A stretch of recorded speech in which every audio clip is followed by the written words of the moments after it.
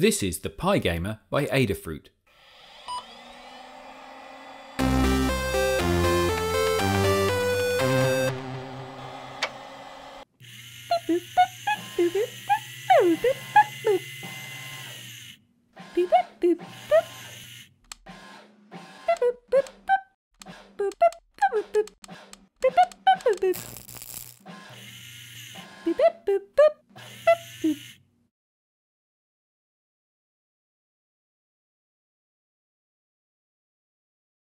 I've had this for a couple of years now and got it when my youngest boy was being introduced to coding at school. Let's take a look at the specifications of the PyGamer. It's powered by the ATSAM-D51 microcontroller with 512 kilobytes of flash and 192 kilobytes of RAM. There is 8 megabytes of QSPI flash for images, fonts, sounds and game assets, and a microSD card slot for even more storage if the onboard QSPI flash isn't enough. I feel the display is a little lacking, being just 1.8 inch with a resolution of only 160 by 128, which is marginally less than the original Game Boy, although it is colour. I do feel we need to take into consideration the price of the device though, which when purchased as just a PCB and not as a kit is under $45 US. There's an analog thumbstick along with 4 buttons. The 5 NeoPixel LEDs can be used for a range of purposes, for example scorekeeping. There's even a triple-axis accelerometer, which you can use to control your games with motion. The bare bones PCB doesn't come with a speaker, that's an optional extra, but there is a 3.5mm headphone jack. As for power, the bare bones PCB doesn't come with a battery, but there is provision to connect an optional extra LiPo battery to the board. You don't need a battery to get started, you can power the PyGamer using a micro USB lead. Games are also transferred to the PyGamer over USB. The Featherwing connectors make it compatible with Adafruit's range of Featherwing boards. And finally, here is the reset button and power switch. My PyGamer is just a PCB and not a kit, so needed a case. Having recently been given a 3D printer by my good buddy Rory from the YouTube channel Rate My Funeral, I thought I'd give printing a case a go. Being new to 3D printing, I wanted to opt for the path of least resistance, a design that someone else had already done. If you haven't already discovered Thingiverse.com, you need to visit this website after you've watched this video. There are tons of user-generated designs available for download. Adafruit uploaded this case design, so I thought I'd give it a go. I downloaded this bottom part, this top part, the bezel, and the button files. I started the print in high quality and overall it took around 16 hours to print everything out.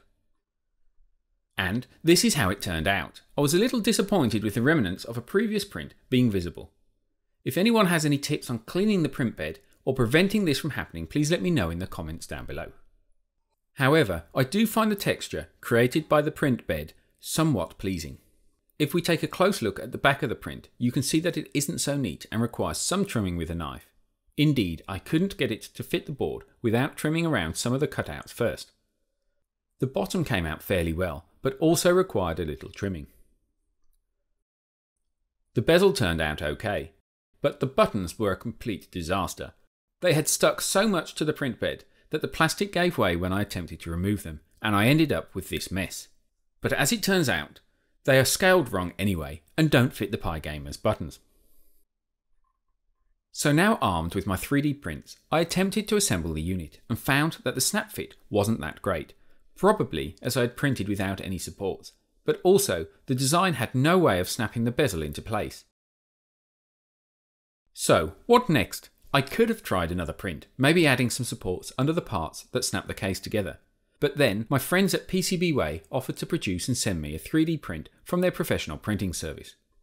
I went with a resin print, which uses a different technology to the FDM printer that I have. FDM printers heat up a plastic filament and extrude it from a print head, building up layer after layer. In contrast, the SLA printing process uses a photosensitive resin, which is exposed to UV light to cure it. Like the FDM printers, the resin print is still built up one layer at a time. This time I used a different version of the case from Thingiverse. I found this one that has been modded to have a snap-in-place bezel. I did find an issue with the bezel though. The clips were too thin for the SLA printing process, so my good buddy Rory over at Rent My Funeral modded the 3D file for me. When the prints arrived, I was thoroughly impressed with the results. The feel of the resin just feels so much better quality than the print that I had done. The resolution is also outstanding. At some point I'll most likely spray these parts, but for now I'm just going to snap them in place around my PyGamer PCB. The fit of the parts is so much better than that of my prints. This got me thinking about where and when I'd use a 3D printing service like this. For high volume everyday usage, I think that it would be too costly, but think about this. I've seen plenty of CRT monitors like this one, and other retro hardware with damaged or missing plastic parts and covers.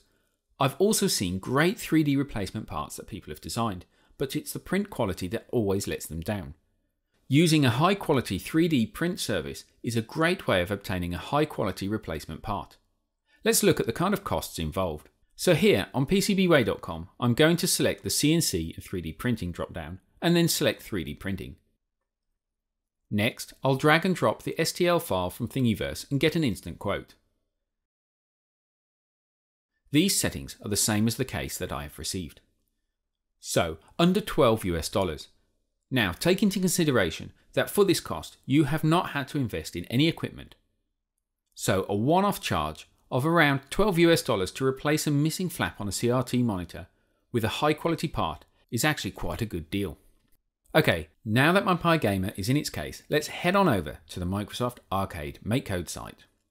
On this site, you can use either JavaScript, Python, or blocks. If you've seen Scratch before, then you'll be familiar with the blocks concept, which is a great way to introduce people into the concept of structured coding.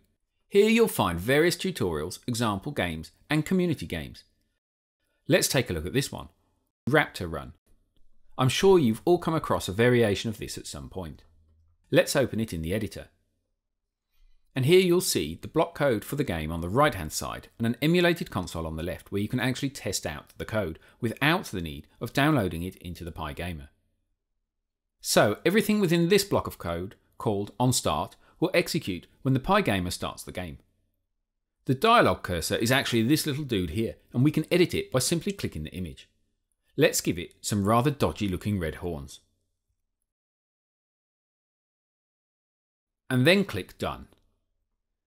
Then, in the emulated console, you can see that the image is updated. The text that is currently displayed is set here to Raptor Run, and changing this updates the game accordingly. Clicking A will take us to the game, and the background colour is what is defined here. So, to change it, just click and select. Let's rerun the game and see what it looks like. Then the function initializeGround is called, so that's down here, and these sprites are what are used for the background that we can see in the emulated console. So let's edit one of those sprites like this.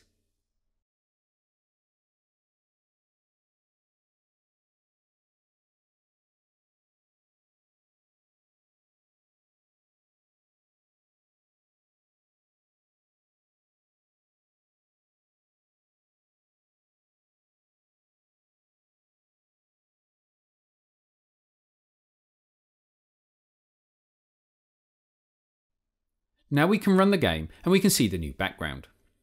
Okay, I'm not going to go too deep into this today, so back to the onStart block. The next function to be called is the initializeRaptor function,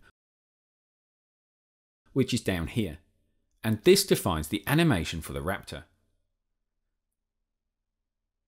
Then the score is set to 0. And then end is set to 0. The end variable is used to keep track of the game state, i.e. has it ended yet? If it has, then it's set to 1. Finally, instructions are given to the user on how to play. Then we have these other blocks, onGameUpdate, that are executed as often as the update time. The forever blocks are executed during the game, well, forever. And this on any button pressed block controls the Raptor jump. It is executed any time a button is pressed.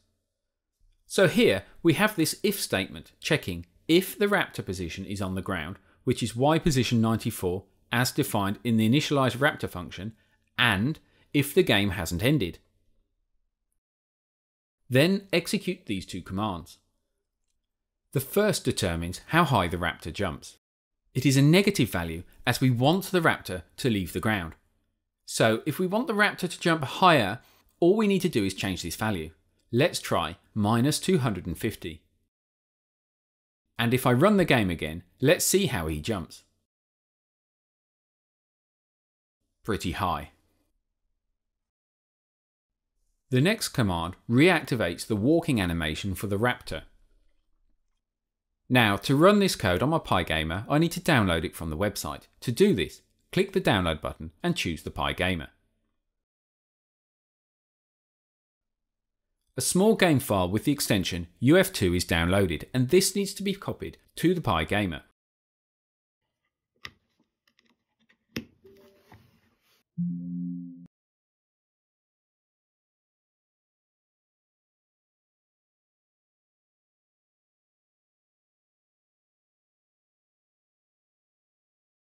Right, since this is an introduction video to the PyGamer, I'll leave you here. Why not use the arcade Makecode site as a way of introducing coding in a fun way to your kids? As always, thanks for watching. For more videos, subscribe and like.